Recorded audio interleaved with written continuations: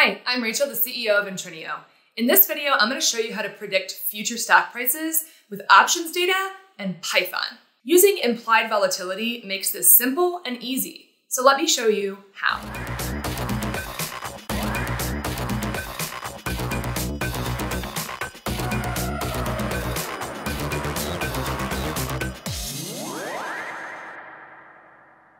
First of all, what is implied volatility? Implied volatility is a product of the Black-Scholes model, an essential statistic for options traders. It refers to the range of future moves in an underlying stock's price. Implied volatility is the overall market's forecast of the probable price movements expected in a security's price. It differs from realized volatility, which measures the historical volatility associated with a security, not the predicted future movements in its price. It's important to note that the estimated price movements of the underlying stock are not necessarily bullish or bearish in nature. Instead, these estimates are merely a one standard deviation range of price outcomes that an investor can expect the underlying stock price to fall between. From a statistics point of view, you can think of implied volatility as an indicator that provides investors with an idea of the range of outcomes a stock's price could result in by the expiration date over one standard deviation, or roughly 68% of the time. For example, an at-the-money option contract for a $20 stock with an implied volatility of 10% indicates that 68% of the time, the underlying stock price should be between $18 and $22 by expiration. So why does implied volatility impact option premiums? From an option pricing standpoint, the higher the implied volatility, the wider the distribution of pricing outcomes, and therefore, the higher the premium demanded to purchase an options contract associated with that stock. These higher premiums for option contracts with higher implied volatility are expected as the option underwriter must be compensated for the additional risk associated with a wide range of outcomes for the stock's price. Higher implied volatility is one reason why options contracts associated with companies with upcoming earnings are typically more expensive, since reported earnings and upcoming guidance may dramatically impact the underlying stock price, particularly when industry peers have recently reported mixed results. Okay, so what factors impact implied volatility? We now know that higher implied volatility means a higher premium for a contract, but what causes it to rise? In general, any related event surrounding higher uncertainty will increase the implied volatility associated with the stock's option contracts. Upcoming earnings and Federal Reserve meetings are two examples of events that often impact a stock's implied volatility.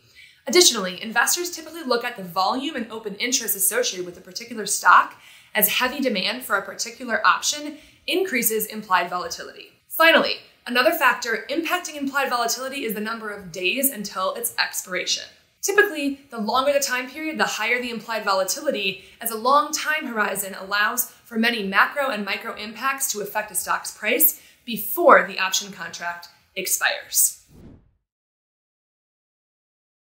With that college finance course out of the way, we can now use a quality data feed like Intrinio's real-time options API to construct a range of outcomes for an underlying stock price as of specific expiration dates.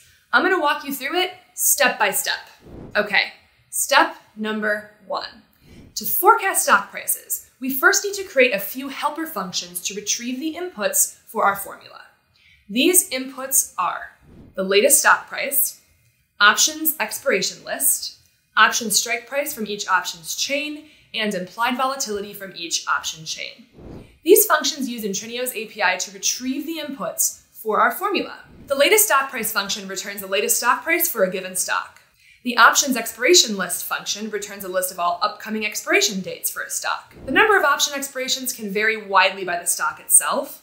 Popular stocks like SPDR have daily, weekly, monthly, and yearly expiration dates, whereas less popular securities, such as the Realty Income Corporation and other less liquid, less volatile, and unpopular stocks, can have just a handful of expiration dates. Finally, our option strike price and implied volatility function returns the implied volatility and associated strike price of an at-the-money call option, which aligns closest with the underlying security's stock price. Okay, step number 2. The stock standard deviation range uses the strike price, implied volatility, and expiration date supplied from the above functions to construct the upper and lower bounds for our 1 standard deviation forecast range. Again, these upper and lower figures signify the range in which the stock is likely to fall 68% of the time by the expiration date of a particular contract. Now, the math occurring in our stock standard deviation range is actually relatively simple. We first use Python's date-time package to determine the number of days until expiration, and then divide the days until expiration by the calendar days in a year, 365, and grab the square root of this number. As mentioned above, the days until expiration are an essential facet of our predictions because the longer the time horizon, the more opportunity a company has to improve the market sentiment or their business operations and increase the stock price or vice versa. We then multiply the square root of expiration days differential with the implied volatility for that expiration date and the current option strike price. The product of this final multiplication is the expected positive or single standard deviation price movement. Finally, adding and subtracting this value from the option strike price provides an upper and lower estimated range of outcomes. Lastly, step number 3, we're going to iterate and calculate the forecasted range for all expirations.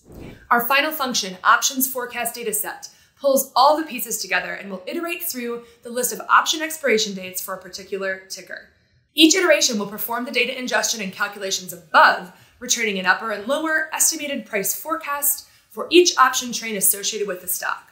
Finally, the option forecast data set will return a data frame with 3 columns denoting an expiration date and the equity's upper and lower forecasted price ranges by that expiration date. As you will see, the farther you forecast into the future, the wider the range of expected outcomes based on the implied volatility and time until expiration. Additionally, comparing Apple's predicted price ranges to Tesla's, you can see the impact of higher volatility and the difficulty of forecasting far into the future for highly volatile stocks. All right, now you know how to use options data, Python, and implied volatility to predict future stock prices. It just takes a little bit of math, some basic code, and a high-quality data feed. To access the full code, just click the GitHub link in the video description, and if you are looking for a data feed to power this type of analysis, click one of the links below to chat with our data experts, or check out our API documentation. Thanks for listening, and as we like to say at Intrinio, we can't wait to see what you build with this data.